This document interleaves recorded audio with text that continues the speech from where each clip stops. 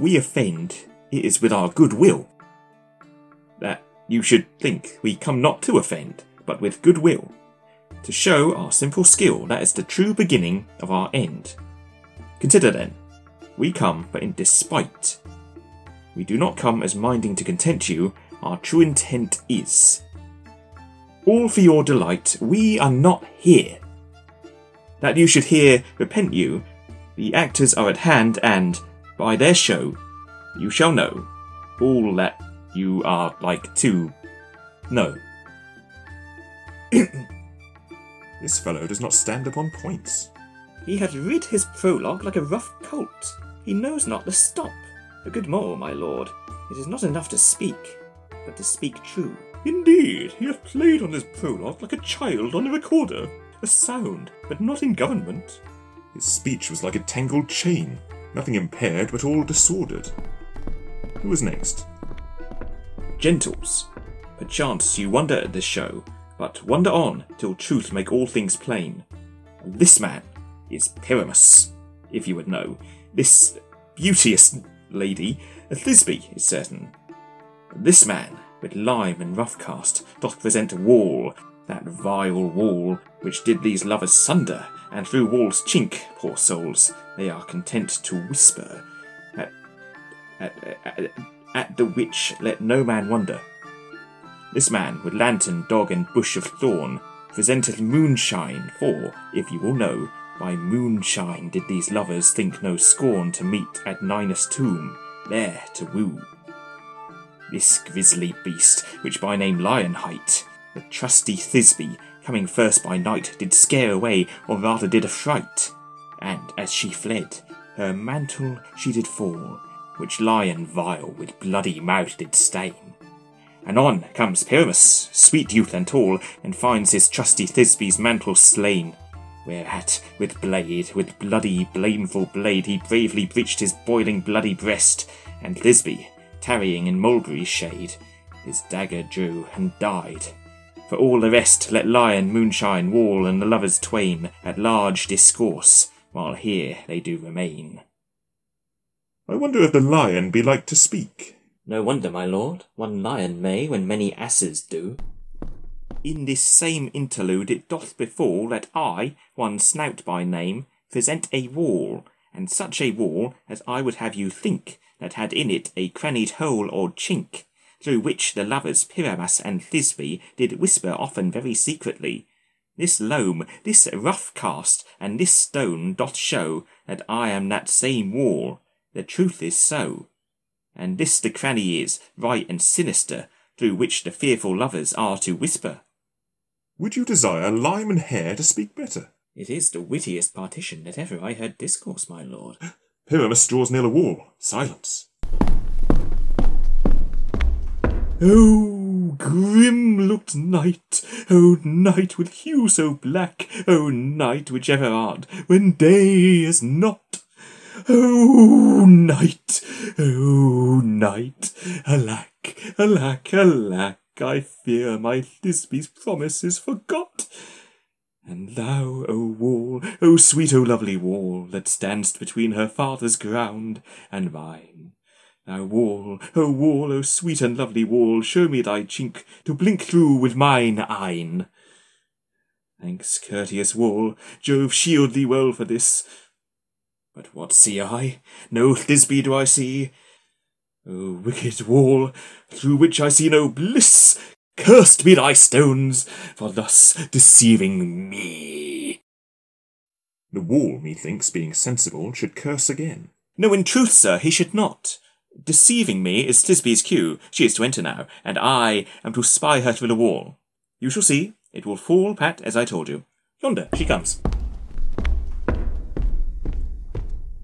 O wall, full often hast thou heard my moans, for parting my fair Pyramus and me. My cherry lips have often kissed thy stones with lime and hair knit up in thee.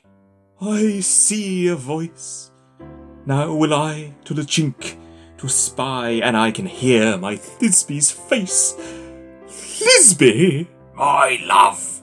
Thou art my love, I think. Think what thou wilt, I am thy lover's grace, and like Lymander am I trusty still. And I, like Helen, till the fates me kill. Not Shaphalus to Procrus was so true. As Shaphalus to Procrus, I to you. Oh, kiss me to the whole of this vile wall. I kiss the wall's hole, not your lips at all. Wilt thou at Ninny's tomb meet me straightway? Tide life, tide death, I come without delay. Thus have I, Wall, my part discharged so, and being done, thus Wall away doth go. Now is the mural down between the two neighbours. No remedy, my lord, when walls are so wilful to hear without warning. This is the silliest stuff that e'er I heard. The best in this kind are but shadows, and the worst are no worse if imagination amend them. It must be your imagination, then, and not theirs. If we imagine no worse of them than they of themselves, they may pass for excellent men. Here come two noble beasts in, a moon and a lion. You, ladies, you whose gentle hearts do fear the smallest monstrous mouse that creeps on floor, may now perchance both quake and tremble here, when lion, rough in wildest rage, doth roar. Then know that I one snug the joiner am, no lion fell, nor else no lion's dam. For if I should as lion come in strife into this place, 'twere pity on my life. A very gentle beast, and of good conscience. The very best at a beast, my lord, that e'er I saw. This lion is a very fox for his valour. True, and a goose for his discretion. Not so, my lord, for his valour cannot carry his discretion, and the fox carries the goose. His discretion, I am sure, cannot carry his valour, for the goose carries not the fox. It is well. Leave it to his discretion, and let us listen to the moon. This lantern doth the horned moon present. He should have worn the horns on his head.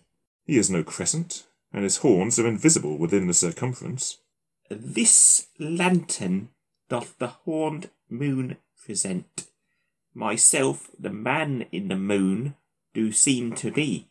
This is the greatest error of all the rest. The man should be put into the lantern. How is it else the man in the moon? He dares not come there for the candle, for you see it is already in snuff. I am a-weary of this moon. Would he would change. It appears, by his small light of discretion, that he is in the wane, but yet, in courtesy, in all reason, we must stay the time. Proceed, moon. All that I have to say is to tell you that the lantern is the moon, I, the man in the moon, this thorn bush my thorn bush, and this dog my dog. Why, all these should be in a lantern, for all these are in the moon. But silence, here comes Thisbe. This is old Ninny's tomb. Where is my love? Rah.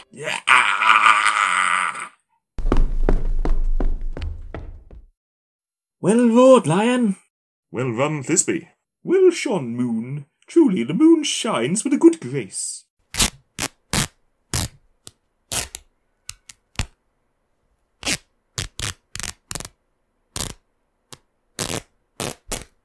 Well moused, lion. And then came Pyramus. And so the lion vanished. Sweet moon, I thank thee for thy sunny beams. I thank thee, moon, for shining now so bright. For, by thy gracious, golden, glittering streams, I trust to taste of truest Thisbe's sight. But stay, O spite, but mark, poor knight, what dreadful dole is here. Eyes do you see? How can it be? O dainty duck, O dear, thy mantle good, what stained with blood? Approach, ye furies fell. O fates, come, come, cut thread and thrum, quail, crush, conclude, and quell. This passion and the death of a dear friend would go near to make a man look sad. Oh, wherefore nature did thou lions frame, since lion vile hath here to float, my dear, which is...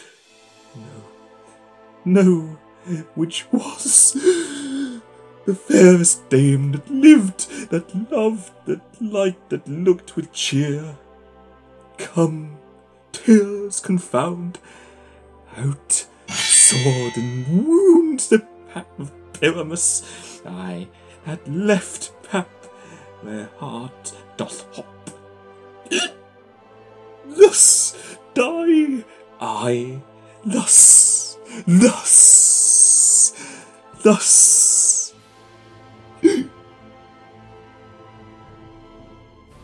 Now am I dead. Now am I fled. My soul is in the sky. Tongue, lose thy light. Moon, take thy flight. Now die, die, die, die. No die, but an ace for him, for he is but one. With the help of a surgeon, he might yet recover and prove an ass. How chance Moonshine is gone before Thisbe comes back to find her lover? She will find him by starlight. Here she comes, and her passion ends the play. Methinks she should not use a long one for such a Pyramus. I hope she will be brief. A mote will turn the balance. Which Pyramus, which Thisbe, is the better? He for a man, God warrant us. She for a woman, God bless us. She hath spied him already with those sweet eyes. Asleep, my love. What? Dead, my dove? Oh, Pyramus, her eyes, speak, speak. Quite dumb, dead, dead. A tomb must cover thy sweet eyes, these lily lips, this cherry nose, these yellow cowslip cheeks are gone, are gone. Lovers make moan, his eyes were green as leeks. Oh, sisters three, come, come to me with hands as pale as milk. Lay them in gore, since you have shore with shears his thread of silk. Tongue, not a word, come trusty sword, come blade, my breast imbrue. And farewell, friends, thus Thisbe ends. Adieu, adieu, adieu. Moonshine and Lion are left to bury the dead. No, I assure you, the wall is down that parted their fathers. Will it please you to see the epilogue, or to hear a burgomask dance between two of our company? No epilogue, I pray you, for your play needs no excuse. Never excuse, for when the players are all dead, there need none to be blamed. Marry, if he that writ it had played Pyramus and hanged himself in Thisbe's garter, it would have been a fine tragedy. And so it is, truly, and very notably discharged. But come, your burgomask, let your epilogue alone. The iron tongue of midnight hath told 12. Lovers, to bed, 'tis almost fairy time. I fear we shall outsleep the coming morn, as much as we this night have overwatched. This palpable gross play hath well beguiled the heavy gait of night. Sweet friends, to bed. A fortnight hold we the solemnity, in nightly revels the new jollity.